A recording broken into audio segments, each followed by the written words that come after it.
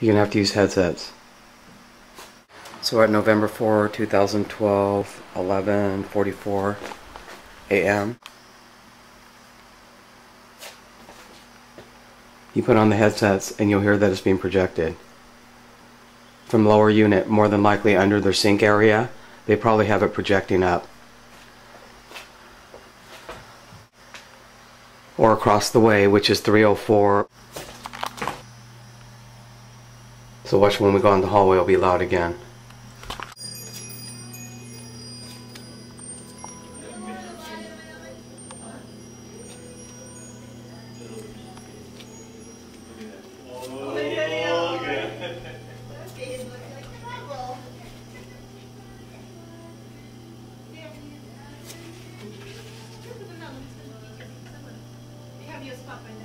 Oh boy, they're still there. They're still there, yeah. Nobody looks up there. So you get hi. Yeah? No, that's not a big Switch. At the hall. So the left side is mine. The right, this side over here is all the apartments. Again, on this side, this is my wall here. This is their wall projecting. So once again, this is my side. This is where they project from. So here's the loudest. Listen for the loudest.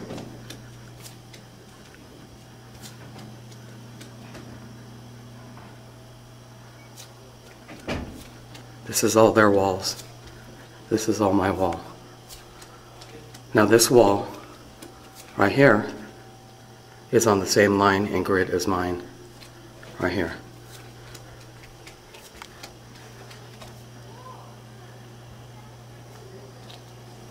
So when you look at the wall, you're looking at what units. That's theirs.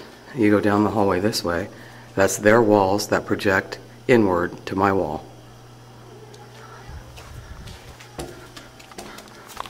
That's their unit here projecting into my unit here.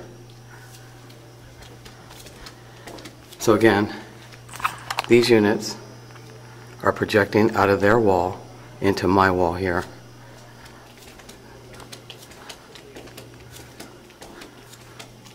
And then you go, these units project into the wall here. And when you look this way, and that's where my sitting area is right here. It goes against their wall right there. So if you look at their wall, it's projecting from their wall into mine.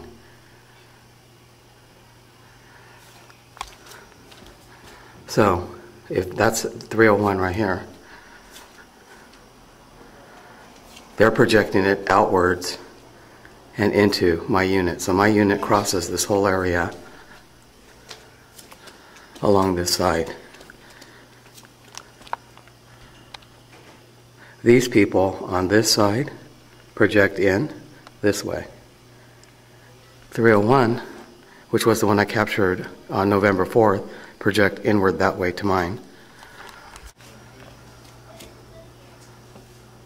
And they project their unit right directly into mine. Their bathroom is projected right in. So this is what domestic terrorism looks like with residential domestic terrorist and international terrorist, with illegal access to United States military grade direct energy weaponized technologies.